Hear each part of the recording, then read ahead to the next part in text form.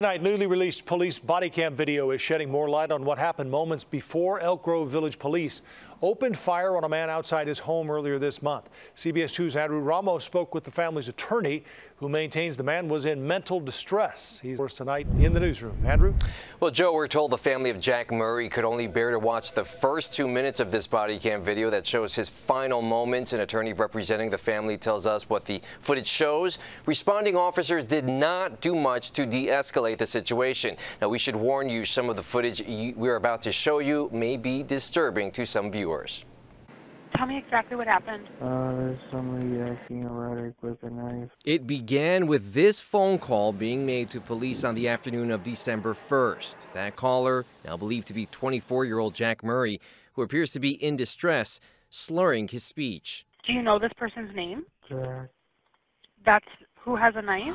I don't want to approach the house yet. I want to see if they can get out of the house. Multiple officers with the Elk Grove Village Police Department arrived to the home with a plan to get everyone inside the home, including Murray's parents, to come out.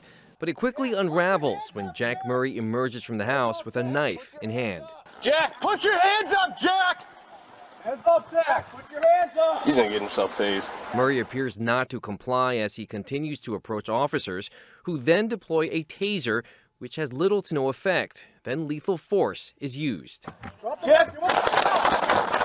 This was somebody who needed medical help, not police intervention. Calling it an edited montage to fit their narrative, Murray family attorney Antonio Ramanucci says the body cam does not tell the whole story, noting that the approach used by officers with someone they knew has left the family unnerved. They knew who Jack was, so they knew they were approaching someone who had problems. Jack was not okay. In a video statement that was also released Monday, Elk Grove Village Mayor Craig Johnson insists crisis intervention, mental health, and de-escalation training were utilized in the incident.